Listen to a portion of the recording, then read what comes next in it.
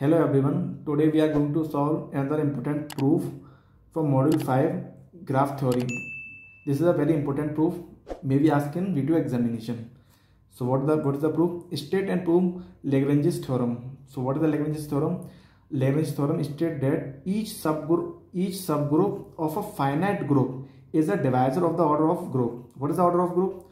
Order of group is nothing but how many elements are there in that group is called order of group.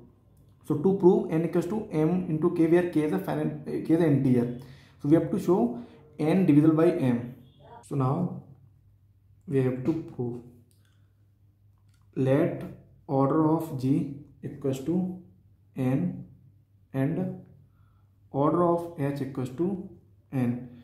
This is the order of group and this is the order of subgroup. Since G is a finite group and there are finite number of left and right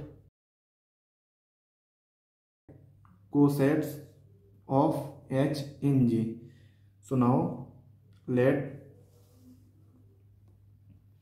H of A1 comma H of A2 up to H of K times be right coset of H in G. So G equals to HA1 union HA2. Why we take the union? Because we already know that there are finite numbers of left and right coset of H in G. That's why we take union up to H A K times by the right decomposition.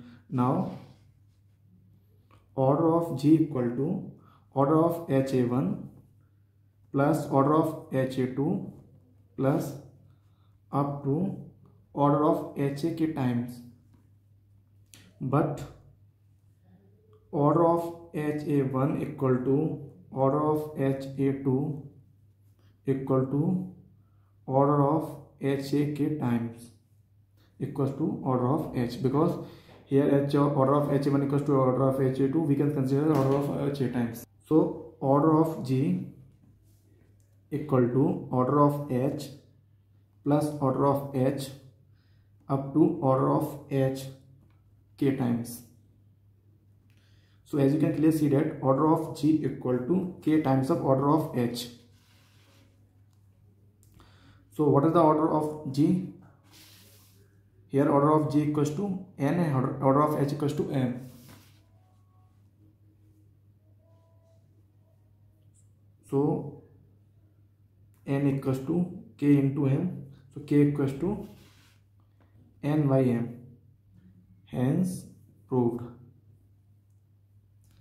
Here order of H equals to m. Sorry, by mistake.